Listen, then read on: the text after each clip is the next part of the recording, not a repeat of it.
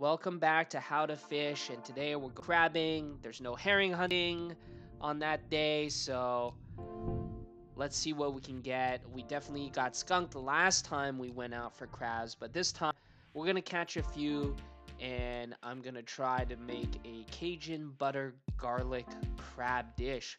So it turned out to be really delicious. Stay tuned to find out. And we got a little bit of underwater footage, so follow, like, and subscribe.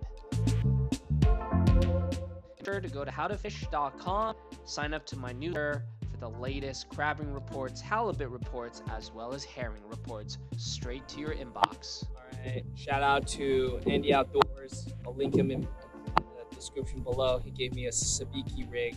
I gotta catch some more bait for one of my pots, so let's get a jack smelt. Some good bait here.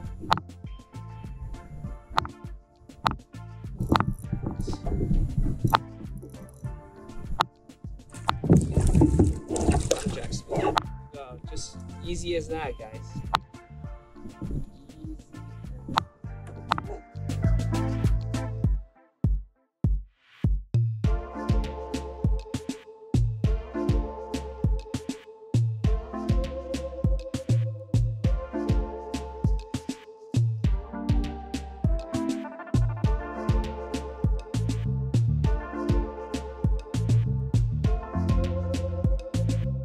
Catching live jack smelt and then cutting it up to use as fresh crab bait is one of the best ways to get some crabs. So that's exactly what I did. And so we'll drop down this pot and we'll check in later. I wish I had a little better underwater footage, but as you can see, the current was kind of ripping that day. So I'm just cruising around. I already picked up a first pot without the camera, and I got one keeper, and it was 6 3/4 inches. So that's good. That's a lot better than the last time I went crabbing when I did get skunked. Alright, let's see what I can get on this pot here. This one doesn't have the underwater camera, but let's pull it up and see what we got. So yeah, it turned out to be a small little Dungeness, and you can just grab that and throw it right back.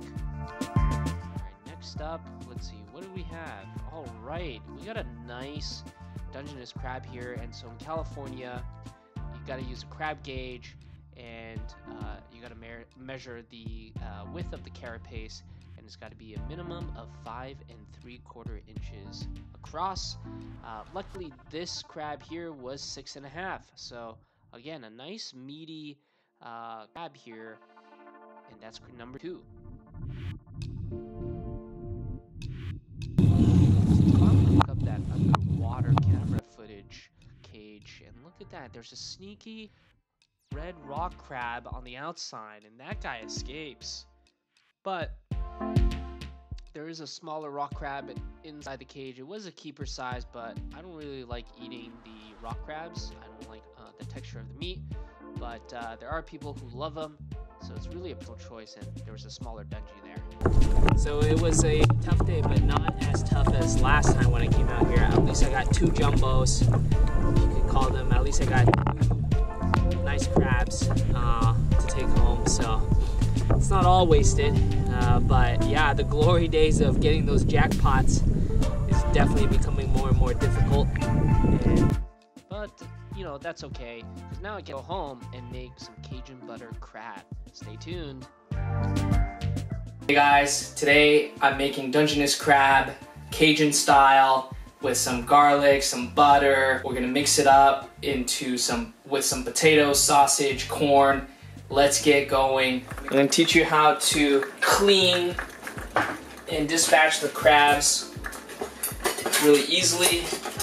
So the first thing is, every crab has an apron, so you just wanna pull back this apron a little bit, and then you just wanna go like that, and it instantly kills the crab.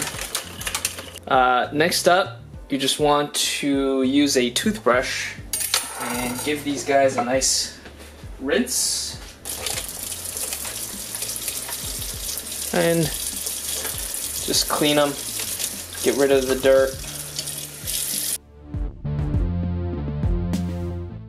Alright, next up, just gonna boil the crabs in heavily salted water, so you just want some kosher salt. Put it in there and get it ready.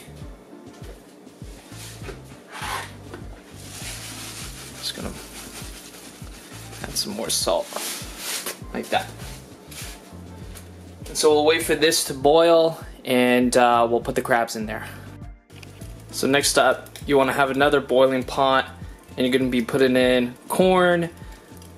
You're going to be putting in some potatoes. Just want to cook all the seafood before we actually start to make the Cajun garlic sauce and incorporate that in. We're going to put in some sausage. I know this is sweet. Usually you want to put chorizo in there, but I think this will still add some good flavor profile, so I'm just gonna heat these guys up. Alright, so the water is boiling, and all we need to do is just put in the crabs. And you just want to boil the crabs for about 10 minutes. Alright, so our other pot is ready to go, so just gonna salt it as well, and then add the corn in there,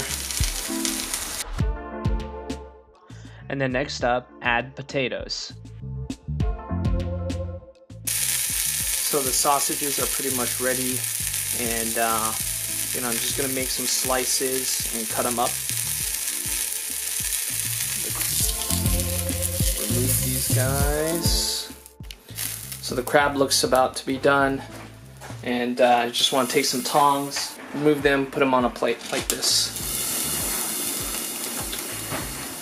Wow, look at that beautiful red color.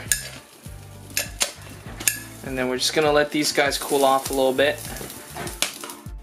Alright, so now it's time to clean off the crab, get it ready. This is its carapace. If you reach underneath the carapace, oops, the legs are coming apart. Crack this a little bit open, just like that. And then these are the filters. You just want to remove that. It's quite hot, so just remove the filters. And then in the middle part too, and then the front beak as well, you can just peel that off like that. And then there's this little soft part, you can remove that too. You can rinse away this crab butter as well. You can also eat the butter, but today we're just gonna rinse it off. You can remove the apron here, so just peel that off. And there you go, there you have it. You have a pretty much clean crab. I think what we'll do is we'll just split the crab in half here. So all you need to do is put your thumb in the middle and then crack it open like that.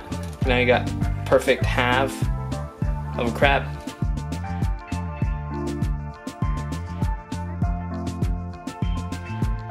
The corn is ready, so we will take out the corn. Alright, so let's check the potatoes. I'm just putting a chopstick through here and it just slides right through, so it's ready. Let's remove these guys and then we'll start making the Cajun garlic butter sauce. Let's go. Alright, so I just poured out the potatoes. Next thing you want to do is get yourself a stick of butter. That's the first thing that we're going to put in there, and then we're going to add some garlic. Move this around a little bit. Now we're going to add garlic. And make sure that the heat is medium so that the garlic doesn't burn. Next up, I got Old Bay, paprika, lemon pepper, brown sugar, cayenne pepper, all of that. I'm gonna add it to this mix. Again, recipe is gonna be linked in the description below. Wow, look at that beautiful color. Beautiful, beautiful color. All right, great. And now we're gonna start adding back all the veggies. Slice the potatoes. Make sure all the sauces get them. So I'll just slice the potatoes real quick. Just slicing them in half. Slice these guys in half. And then the last thing I want to put in there is the crab. So I'm just ripping off the legs. Oh yeah, look at this. This is looking delicious. Give this a good stir.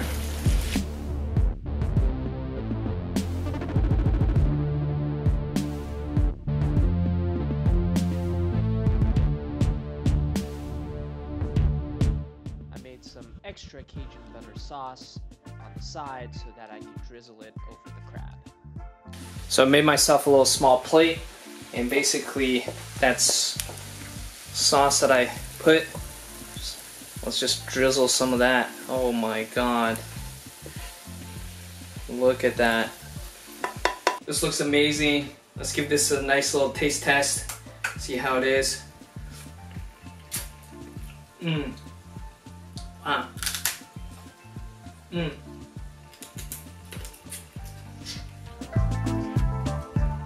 The sweetness of the crab goes perfectly with that Old Bay Cajun kind of acidic taste. This is just what I needed. Follow, like, and subscribe.